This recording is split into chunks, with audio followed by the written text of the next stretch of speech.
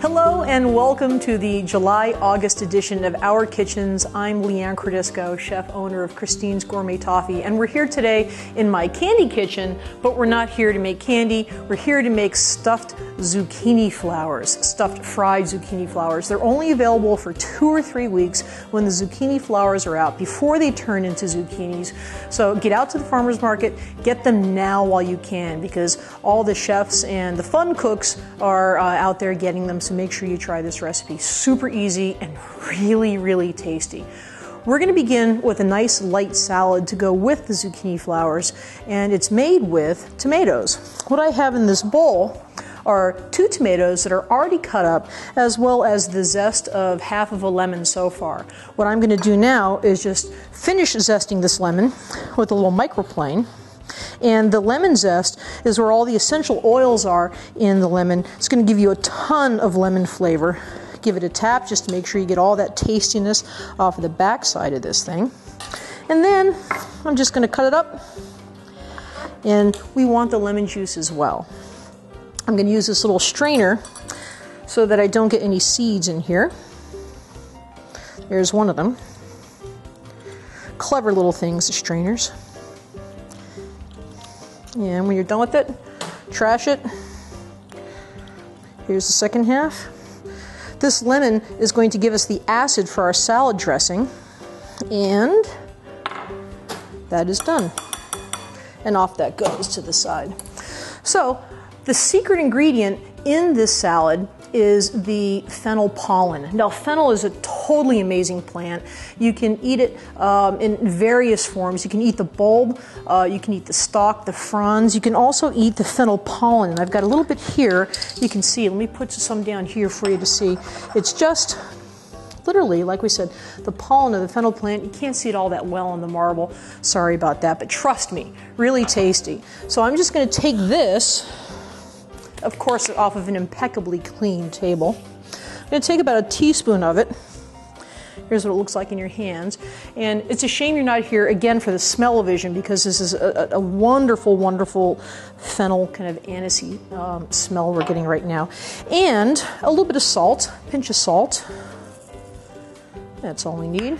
A couple of grinds of freshly cracked black pepper.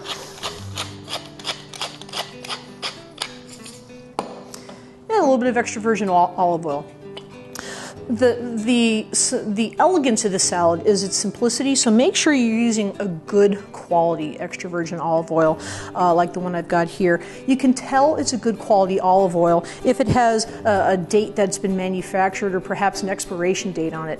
A good quality olive oil will typically last you about a year. So if you see something that says it was pressed on or it's good until, that's something that you want to use here. Stay away from the flavored ones. You really want the flavor of like the nice grassy olives in this. So I'm just going to put in a few tablespoons of olive oil, maybe about a third of a cup, half a cup, as I think what's on the recipe online. And your salad is in essence done. I'm just going to mix this up and set it off to the side for about an hour. And what's going to happen is that the fennel pollen and the lemon and the tomato juices are just going to exude out and make a lovely little dressing. And that is that. Now let's turn our attention to the stuffed zucchini flowers. I'm going to stuff these with a spiked goat cheese mixture. So I've got some fresh goat cheese right here, and I'm going to mix a little herb de Provence in it. You can use herb de Provence, you can use Montreal steak seasoning, you can use a little soy and wasabi, salt and pepper, whatever you want. Just something to make the goat cheese kind of tasty. So this is a nice softened goat cheese, fresh goat cheese. I'm just mixing the herbs in it to get it evenly distributed. I'm going to add a little more salt to this, or a little salt, haven't added any yet. And maybe a little bit of pepper as well. You're trying to get a nice, tasty little mouthful. We don't want too much cheese in this, but the small amount of cheese that we do have in this dish, you want it to be really flavorful. So that's the entire seasoning mix for the zucchini flowers. And here they are. Lovely, big flowers, big buds, and inside of them it's a nice wide open cavity. Now when you get your zucchini flowers, gently tear down one side and then look inside to see if there's any bugs or debris or anything that you want to have removed from there. If you see that little stem inside there, I think that might be the pistil, the stamen. Biology teachers, call, write, let me know if I'm getting it right or wrong. But you can leave that there totally fine. And this is the area, the cavity that we're going to stuff. And let me show you how to stuff this.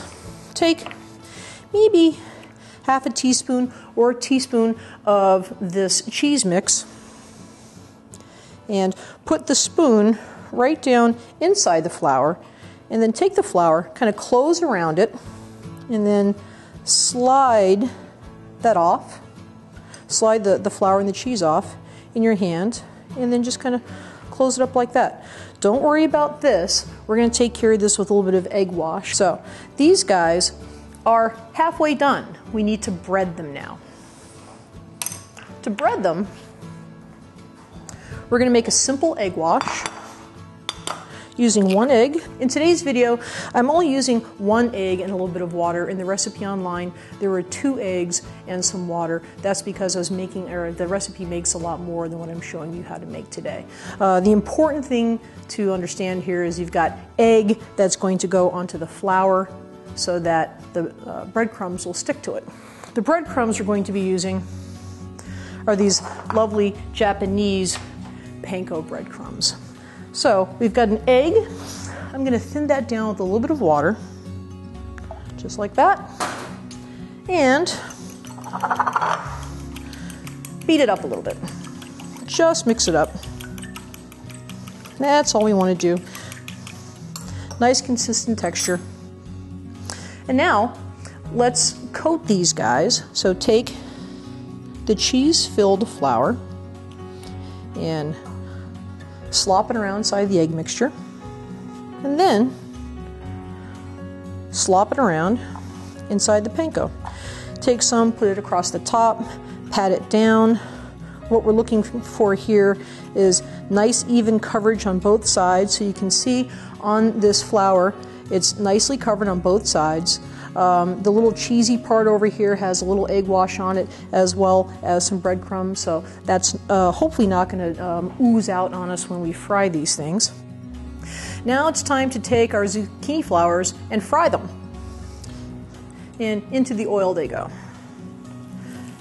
You'll know that your oil is up to temperature correctly if when you put the flour in, it immediately starts to boil. And that's why we're using a high-walled pan, so that the oil doesn't bubble over and make a mess in your kitchen or put you into any kind of dangerous situation. Take a look at how quickly they're browning up. Let me add a second one in here. Again, as soon as that goes in, it starts to bubble up. These will only take about a minute to cook, if that, 20-30 seconds on the side. What we're looking to do is warm up the goat cheese and fry up the panko a little bit, make it a little bit crispy. Panko is a Japanese breadcrumb. It's a little crispier, a little lighter than a traditional styled breadcrumb that we've all used here in Wisconsin. And they're totally trendy, really crunchy, and they make a nice addition to this dish. Okay, our zucchini flowers are done, and it's time to take them out and drain them. A nice golden color on that. That's what we want. The cheese is still inside. It's warmed up a bit. We're going to salt these as they're just out of the oil. Just a little bit of salt. And now it's time to finish assembling our dish. And I'm going to get him out of here so we don't hear that anymore.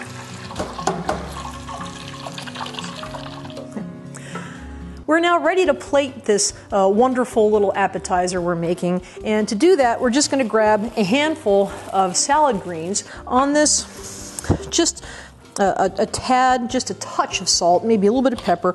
Always a good idea to salt your salad greens. And then on top of that, let's put some of this wonderful tomato, fennel pollen, lemon olive oil mixture. So this has become our dressing. Lightly dress it. This is going to go fantastic with the zucchini flowers because the acid in here, the lemon juice in here is going to really contrast the creaminess of the cheese. So we've got a couple of gorgeous little tomatoes, and let's take 2 of our crispy little zucchini flowers and just place those right on top.